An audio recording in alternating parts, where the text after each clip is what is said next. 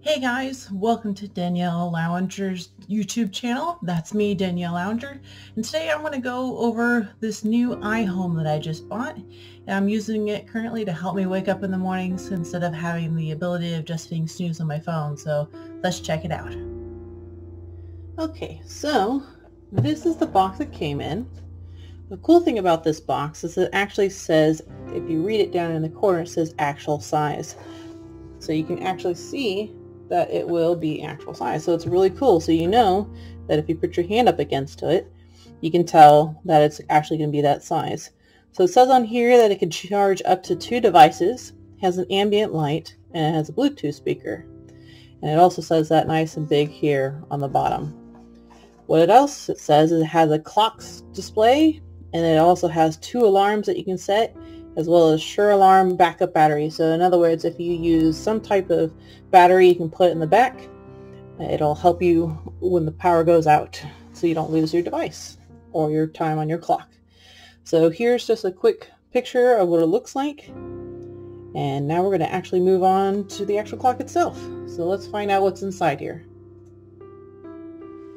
Okay, so here we have the actual clock. So once again, it is about the same size as it was on the box, which is really cool. And it has this nice iHome. As I put my fingers over it, it feels like the front of a speaker, just like a normal subwoofer or a speaker you would feel that you would have for like your TV. And here's what it'll look like once it actually has the right time. So I went through and set the time, but I'll show that to you here in just a minute as well. It does have this extra ambient light, which is what it talks about on the box. So this is what the ambient light they actually talk about. So you can turn that off by using this dial up here.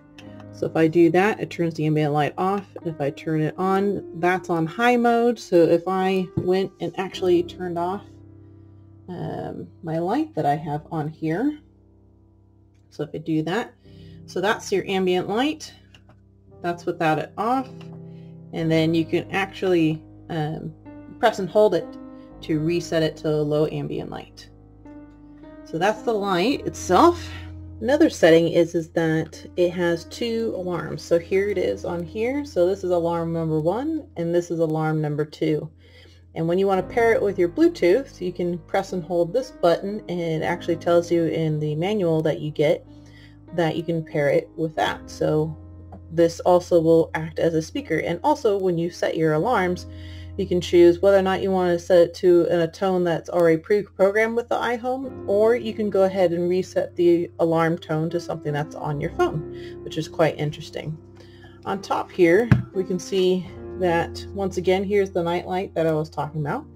This is the universal play button. So if you're listening to music, you can turn it off and on with that play button. These are the plus and minus, which is just like normal for volume. So if you're listening to music, you can turn it up and down. But they also help you on when you're setting up the iHome itself, when you're doing setting the time, setting your alarm, and any other functions. And here's the snooze button, nice and easy. The dimmer also, it dims the front of the set here, so it can dim it back or it can dim it forward. And this alarm reset is when you want to reset one or both of your alarms. So let me show you real quickly where we go ahead and set up the time itself. So on this back here, there is a button called a timer set, which is this button here.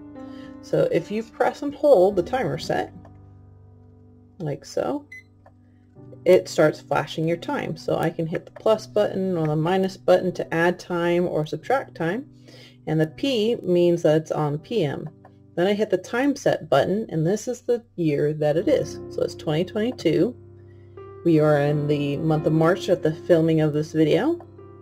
It is March 13th. And then it sets to where you are. So that's how you set the time. Nice and easy, real simple, real easy to remember. And then if you want to set the alarm, then you go, for me, I did alarm number 1. So you come here and you're going to press and hold the alarm number 1 button. So if you press and hold the alarm number 1 button, like so. So I have it currently set for 4:30 in the morning. You set the alarm button again, so I have it 5 times a day. 5 times a day means it's going to do Monday through Friday. And then the tone is going to be either the tone or you can do a Bluetooth. So I'm doing it as per tone just because I don't want my phone always linked every single time. So then you come to the tone and it plays you a couple different tones.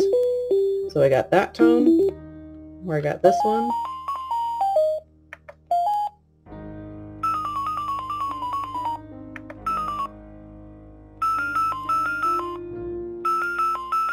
So out of those 4 tones, I like tone number 2,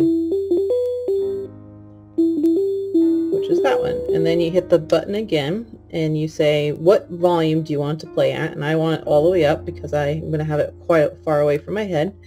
Hit the button one more time and it goes straight back to the time that it's at. And you can kind of see it here. Let me see if we can see a little better if I turn off the extra light here. There we go. Now you can see it a little better. So in this top right corner is the alarm sign with the number 1 in it. So it tells me that the alarm is set and it's ready to go. And if I had a second alarm, for instance, if I need an alarm to tell me, hey, it's time to go to bed, you know, at like 8 o'clock at night or 9 o'clock at night or whatever it is, I can set number alarm 2. So there you have it. That is the iHome, at least the current version of it. And actually so far so good. I was able to hear it through my earplugs just because of the different types of tones. And it's bright enough to where I have my head about maybe 10-12 feet away from it and I can still see it in the middle of the night. So that is the iHome. So there you guys have it. That was the iHome. If you want to go ahead and pick up your own version of this iHome, you can find the link down in the description.